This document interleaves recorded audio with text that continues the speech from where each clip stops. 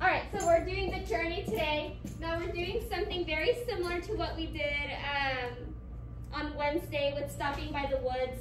We're doing PAP, we're doing theme house, but I want to go over the journey together. It is a longer poem, but we'll go ahead and read it once together, then we'll go back and we'll paraphrase. Is everybody at the journey?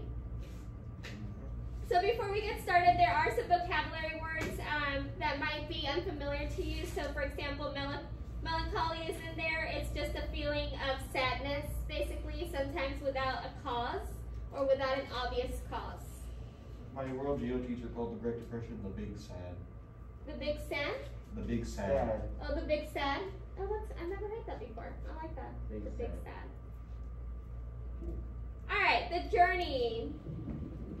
One day you finally knew what you had to do and began, though the voices around you kept shouting their bad advice. Though the whole house began to tremble and you felt the old tug at your ankles. Mend my life, each voice cried, but you didn't stop. You knew what you had to do, though the wind cried with its stiff fingers at the very foundations, though their melancholy was terrible. There's a back, or there's a second page to it.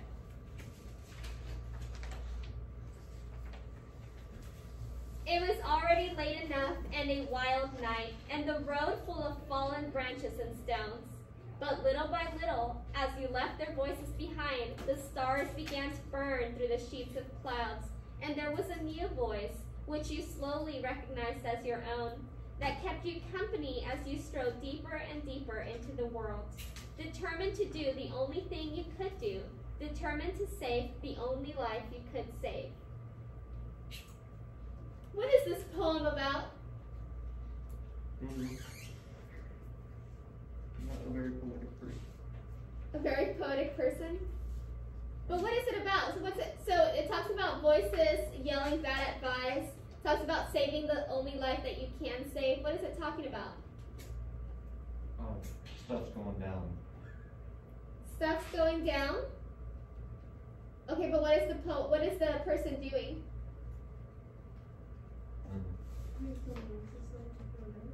Huh? It's someone else's life? So putting someone else's life in front of theirs? Putting someone else's life in front of theirs? They could be. So they're stuck in this, it seems like they're stuck in this bad situation. And those voices could be somebody else, you know, trying to hold them back. But what is this person finally doing?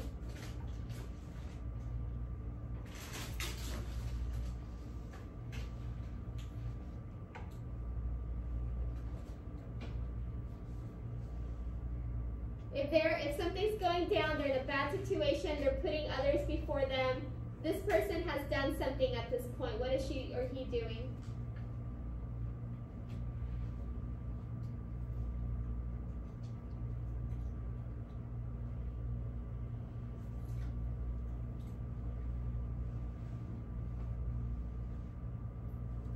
If she's driving away, it says, and there was through the sheets, let me see. But little by little, as you left their voices behind, the stars began to burn, and there was a new voice, which you slowly recognized as your own, that kept you company as you strode deeper and deeper into the world. What is this person doing? Getting rid of the negative voices or replacing it with a positive voice. She's getting rid of, or he's getting rid of this, right? He or she's getting themselves out of the situation, yes? Yes, she's escaping whatever is holding her back, whatever negative forces or energy or situations that he or she is in. This person is leaving it behind. Now, we're going to paraphrase it. So one day you finally knew what you had to do and began. So one day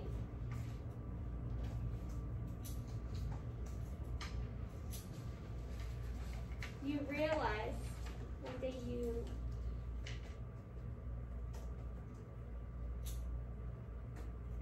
what you had to do and started doing it.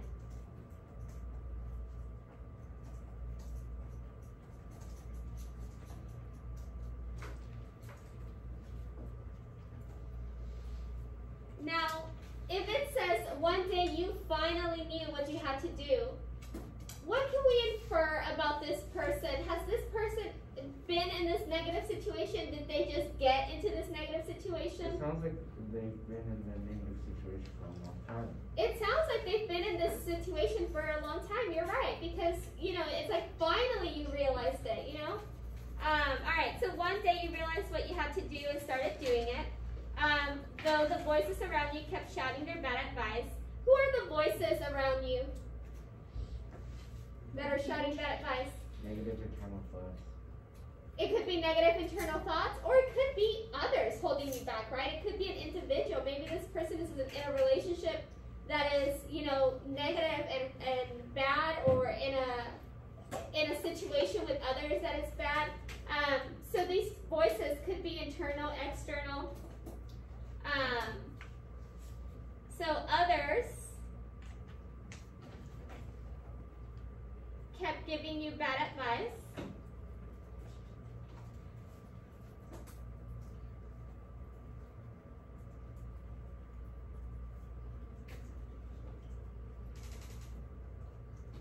Though the whole house began to tremble and you felt the old tug at your ankles.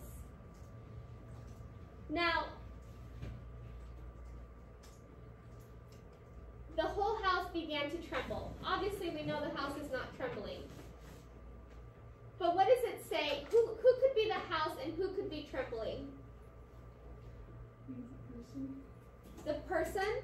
Why would she or he be trembling? Because they're probably scared.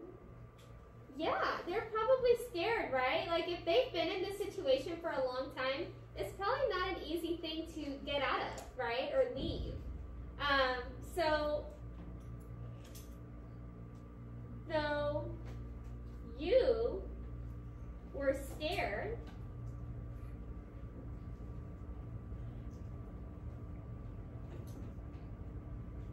and it says, and your ankles felt and you felt the old tug at your ankles.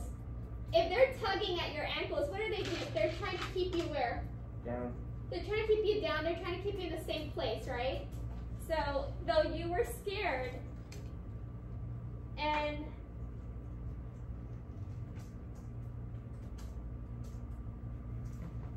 being held back, I guess would be a good way to reword it. Suppressed. Yeah. Well, is she depressed, you said? I said maybe being suppressed. Suppressed, yeah. Okay, mend my life, each voice cried, but you didn't stop. So, mend my life, to mend something is to what? Fix. Fix, right? So they're saying, no, fix me, right? Or help me.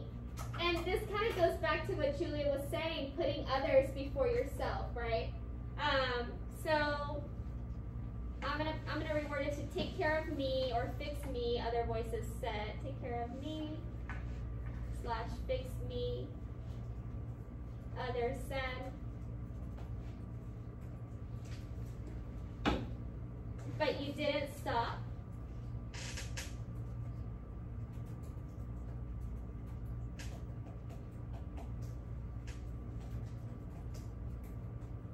You knew what you had to do.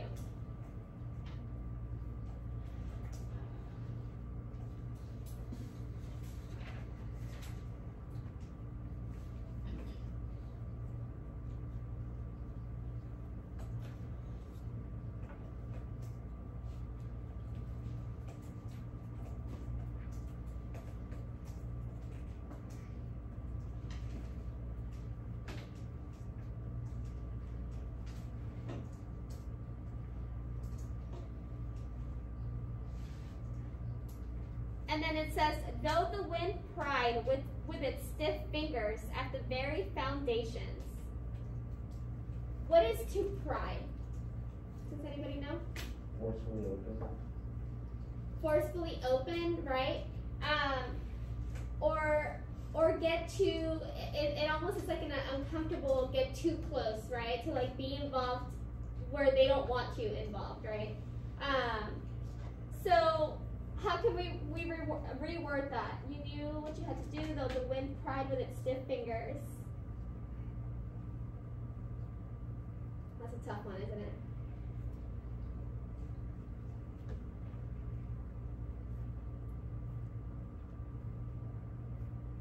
Do we think that they're talking about the wind? Probably not. Who could be crying? Huh? The other people, right? The voices that she's talking about. So we can just say, so you knew what you had to do. Others, or the other. I keep saying other because we don't know who the other person is, right? Others, or if it's more than one. Tried to get too close.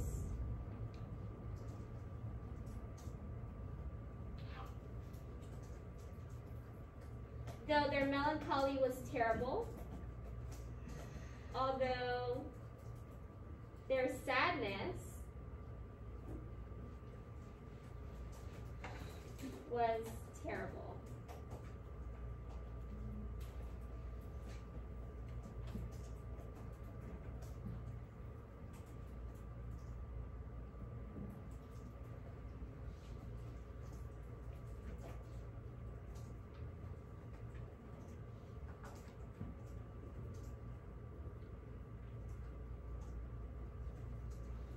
Can you guys see that, or do I need to zoom into my writing?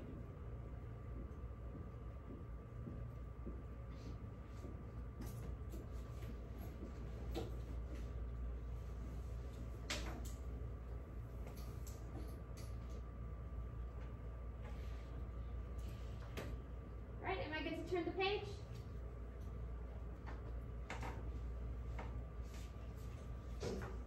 Go and put, I see you writing. I'll give you a few seconds.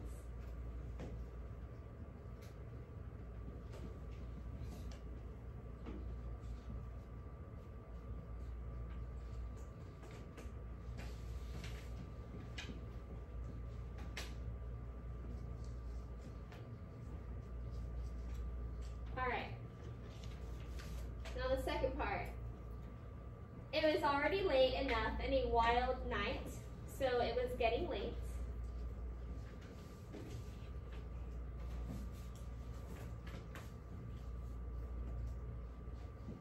And the road full of fallen branches and stones.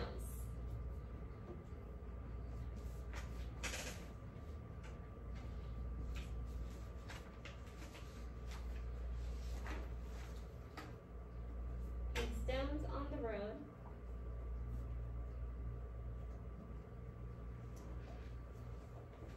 But little by little, as you left their voices behind, so the further you got away, right? Or as you got away from the voices, as you got away further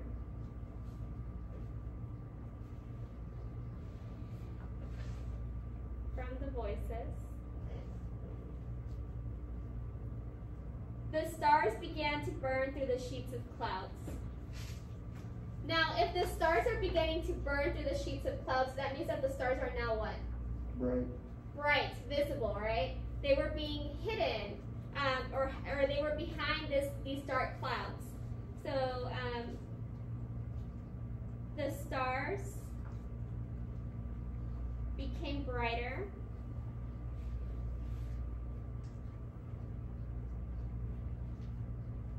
And there was a new voice which you slowly recognized as your own. So now, as this person is leaving these negative energy, situation, people, whatever it is, they're starting to find what? Is it just their voice that they're finding? What are they finding now? Positivity. They're starting to find themselves, yes.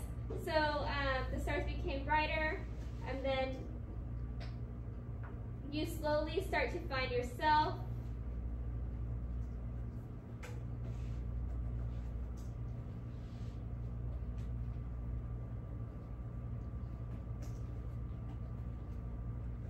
That kept you company as you strode deeper and deeper into the world.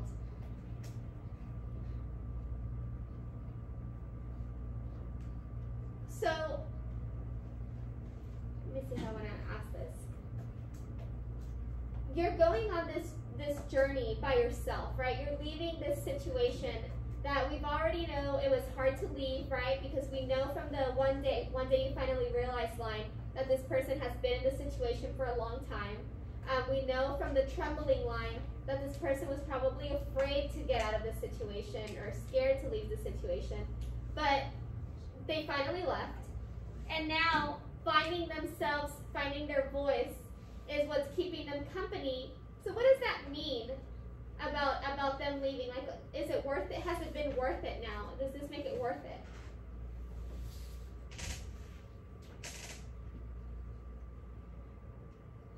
Does it? Yeah, right. It makes it worth. They're starting. They're taking care of themselves. So finding yourself makes it worth it. Makes the journey worth it, right?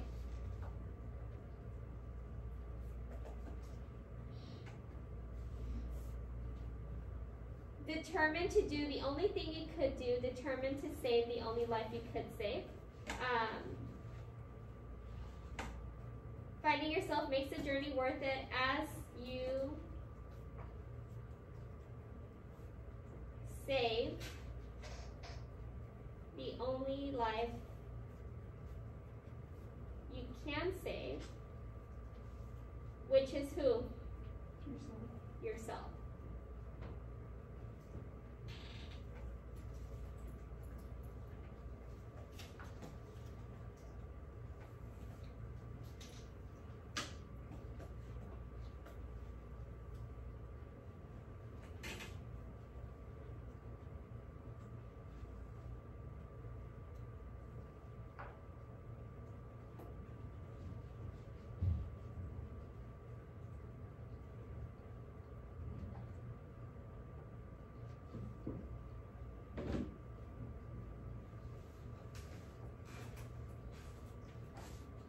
What do we think of the poem?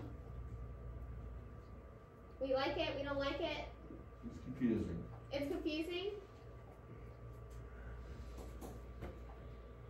So, as you know, right, we paraphrase. The next part of our poem is to annotate, but before we start annotating the actual poem, I want to talk about the title. So the title is The Journey. Why is the title important?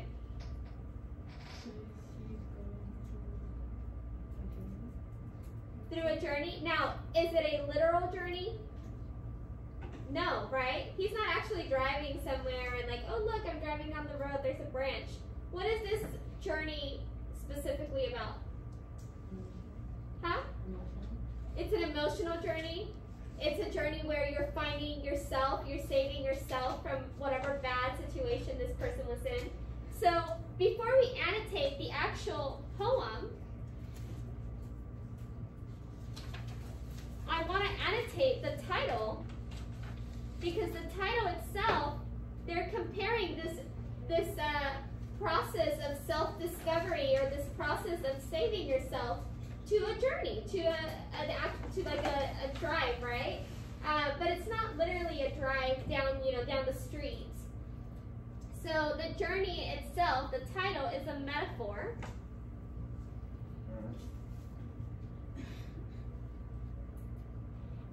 Which makes the poem a giant metaphor, right?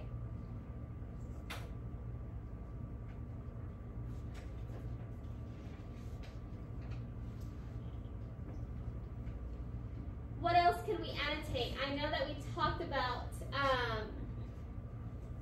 the house and how the house trembling. The house doesn't necessarily tremble, although at first glance, where is it? The whole house began to tremble. That's personification.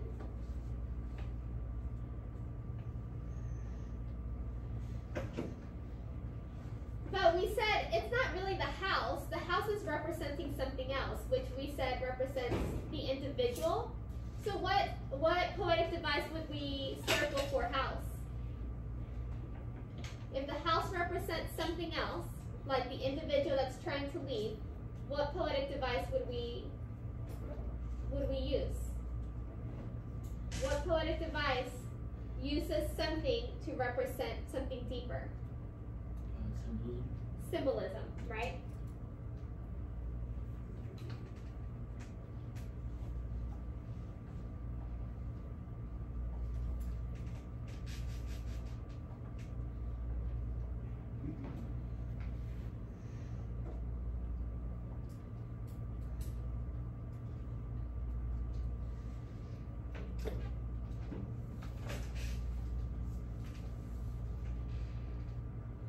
We also have the wind pride, which we know is personification.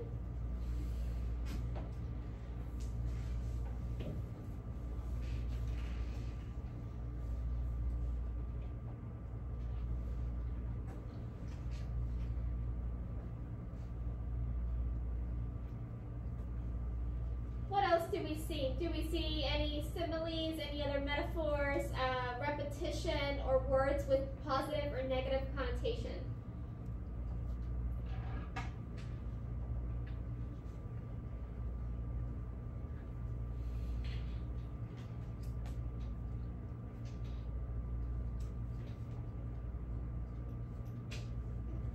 Is there any repetition? It's not really a rhyme, although we haven't covered rhyme too much. But any repetition, words with positive or negative connotations, so words that evoke positive or negative feelings. That bad advice that the voice gives.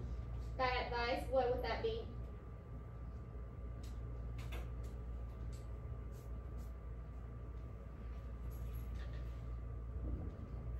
There's a word there that immediately is negative connotation. What is it?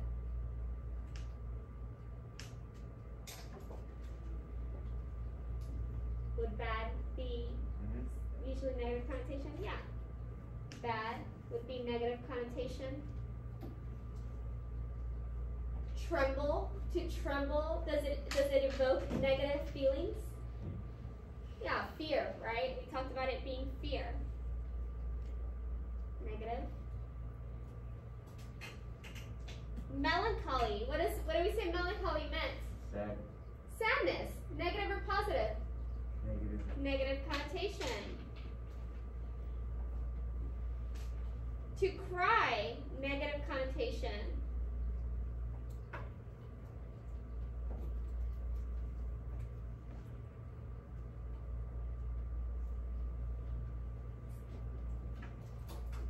Why would there be negative connotation in the poem?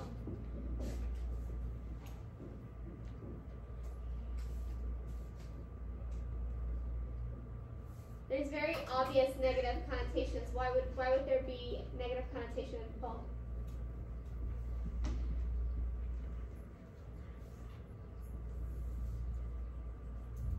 It's creating negative feelings, but why would the poet do that?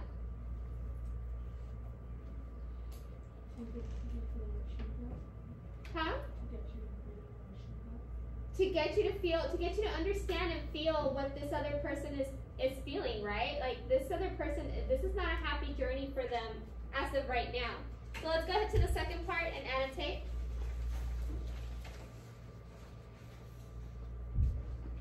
All right, so what do we see? Do we see any personification, metaphors, similes, imagery, or any more connotation, negative or positive?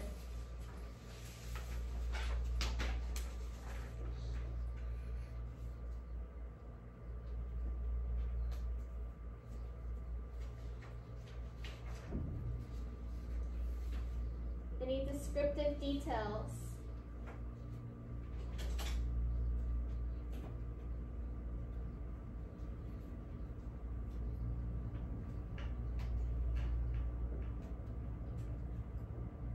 What about the road full of fallen branches and stones? What literary or poetic device is this?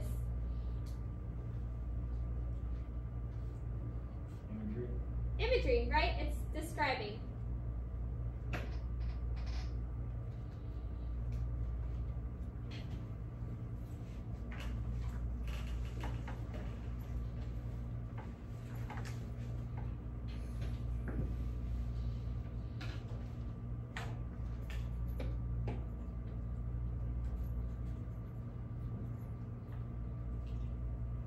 word determined, determination. Positive or negative? Positive.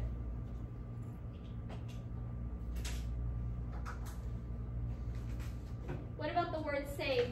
Positive or negative?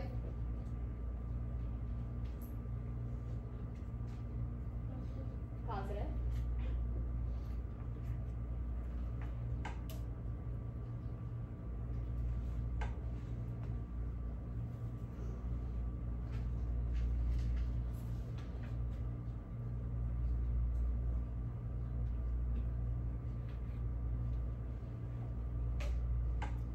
The stars began to burn through the sheets of clouds. What would this be?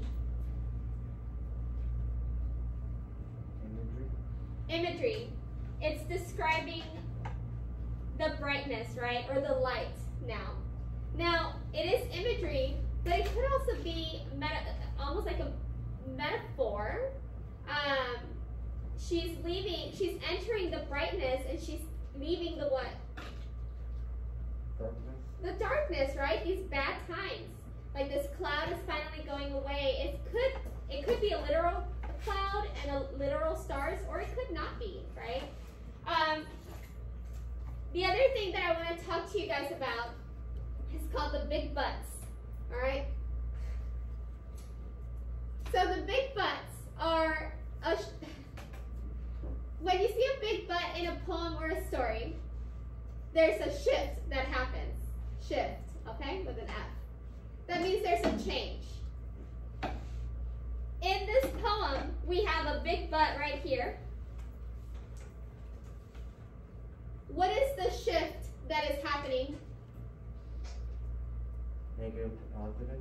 Negative to positive, right? So, now, here's the thing. We had said the road full of fallen branches and stones was imagery.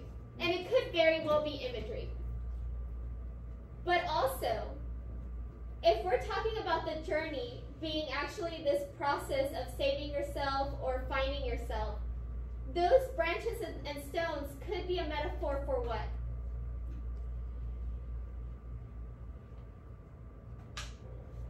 In the process of you trying to get away from the situation, branches and stones could be what in reality? Branches and stones on the road. Hazard. Things to run over. Hazards, things to run over, which means they're what, though? In the process of a self-discovery or saving yourself, they're what? Roadblocks. Roadblocks, challenges that you have to overcome, right, as you're trying to escape, yes? Mm-hmm. So these branches and stones, they could mean that they're challenges, but then the stars began to burn, so there's starting to be some light. And so now the shift is happening, right? The big butt indicates the shift. Yes? Right? We had roadblocks and challenges on the way, but little by little, we now are starting to see the light. There's a shift happening. Does that make sense? So the big butt, when you find the big butts or when you see the big butts, that means that there's shift happening. Shift with an F. Yes? So I'm going to put here, shift happens. The big butt indicates that shift is happening. What, Robbie?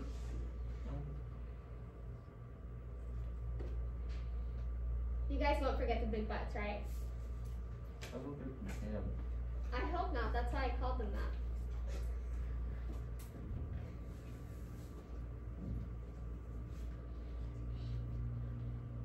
So those are important, guys, because anytime that you see, like, and it's not always but, it's always like, it could be words like although or though, however. So those are also part of the big buts, and they indicate that something's about to change, something's about to shift.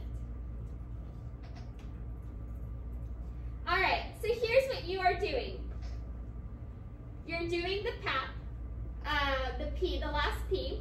So remember, you need to find the theme, you need to find the tone, and then you need to choose poetic devices that show the theme and the tone.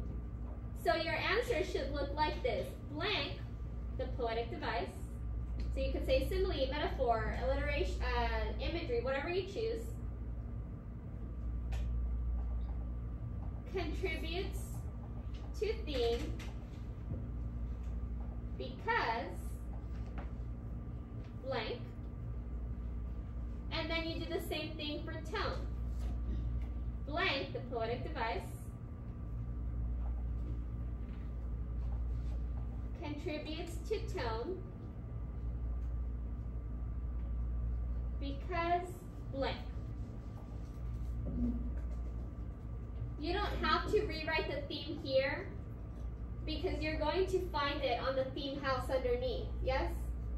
So if you want, this may be easier. You may want to do the theme house first. That way you come up with a theme and then go back and fill out this column. Yes? Does that make sense? Theme house first and then come back and do the purpose part. I'm going to give you about 15 minutes to do this. Well, maybe 10. And then we're going to move on to the next part together. Yes? So 10 minutes to do the theme house and then do the purpose part. Okay? And then don't go further because I'm going to walk you through the other stuff. Okay? All right.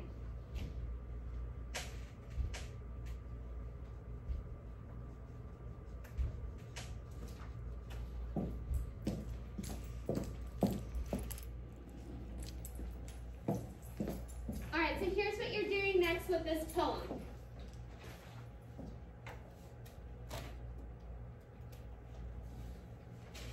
So we should have done the house, and we should have done the purpose part, yes? I'm not going to walk you through all the assignments that are coming up with this poem because you know how to do most of them, except for one. So I am going to walk you through one of them. Now, the next thing that you're doing is you're answering the question using APE. So it says, what is the central theme of the poem? Well, you've already come up with your theme when you did that little theme house. So you're going to write your answer. You're going to gather some text evidence from the poem to support your answer. Hello. Yes. Today it is during third period, but I'm actually leaving the second half of the day. I have a sub in.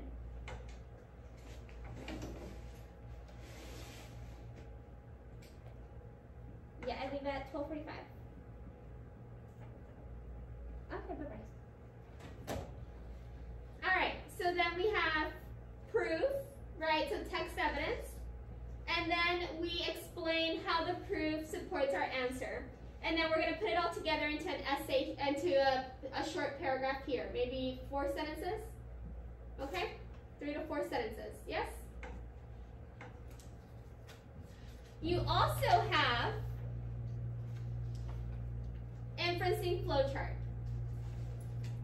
So with the inferencing flowchart, you guys have done this before. You have your question, text evidence, you explain your background knowledge, then your answer. Now here's the one that you haven't done before. It's the author's purpose boxes. I'm going to walk you through the first one because there's a lot going on here, okay? And I want to make sure you understand it. So first off, for author's purpose, the questions are at the very top. So we see the question here, we see the question here. Yes? It says, what is the poet's purpose for using personification in lines 14 to 16? Hello. Okay, I have a class right now, though, but you can come back. Okay. All right, what is the poet's purpose for using personification in lines 14 to 16? So your answer is going to be created by using these sentence stems. So literally, you're just kind of filling in blanks here. So you're going to start your answer with the author included. So I'm going to go ahead and start it with that. The author included.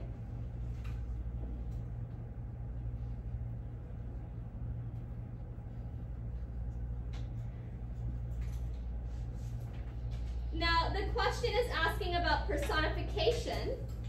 So we have to choose one of these to fit author included literary device, short lines, description, sentence, or information. What should we put? What is personification? Which one of these would go in this blank here that comes up?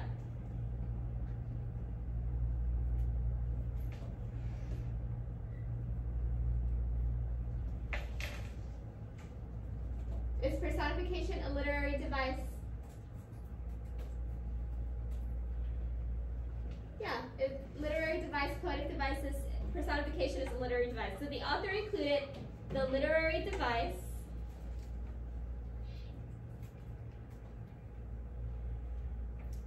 and then again, these little boxes help you write your answer. Most likely to.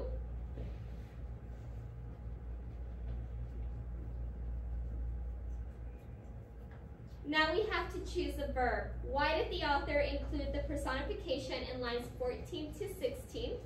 So I'm going to go to lines 14 to 16, and it says,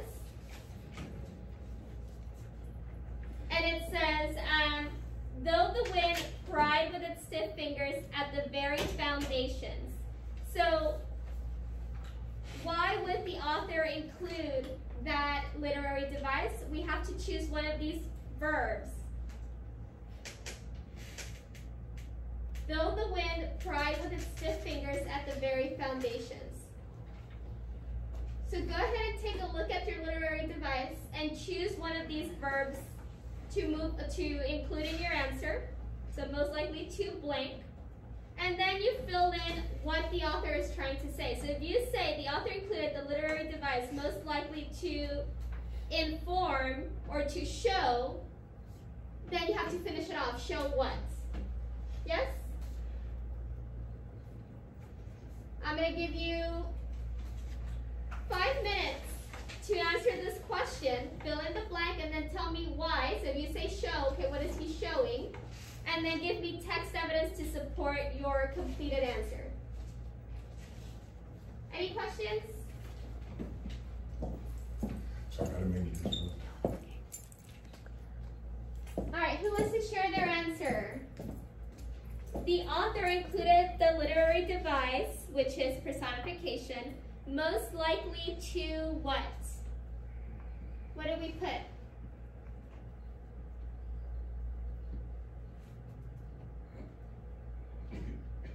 What verb did we choose from the side?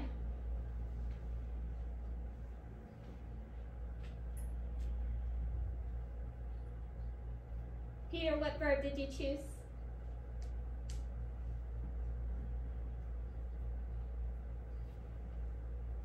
Inform. Most likely to inform. All right, so if we look at the line, it says,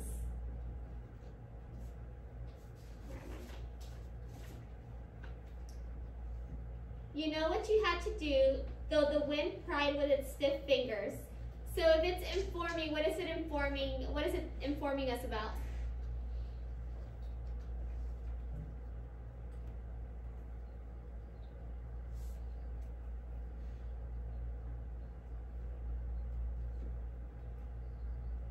I'm going to choose show, to show. Now, when we did our paraphrase, we talked about how the wind was probably not the wind. So we talked about what pry means, which means to come in really close. And we said it's probably not the wind that they're talking about. So what is it showing us? What are they trying to show us with that line, with that personification? Who could the wind be?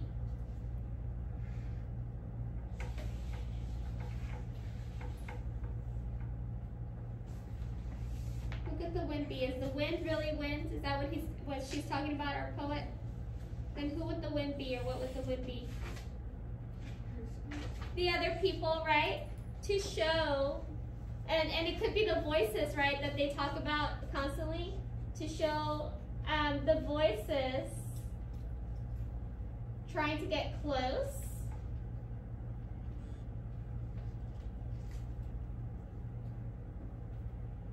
So then you would use text evidence from the poem to support support this answer. So text evidence would be in quotation marks. So then the next question says, what is the poet's purpose for using imagery in lines 25 to 26? Remember, when you're answering your question, you build your own sentence, you build your own answer using the sentence stem over here. The author included the literary device, or you could say the author included imagery, most likely to, you choose a verb and then you explain, and then you use your text evidence to support your answer, yes? So you've got your 8 question that you need to do. You've got your author's purpose boxes. So you've got 3 more questions for author's purpose, and you've got 3 questions for inferencing. Yes? I'm going to give you the rest of the class time to get that done. If you finish early, then you can finish the handout from Wednesday. I know some of you still needed to do that, the study sync stuff, okay?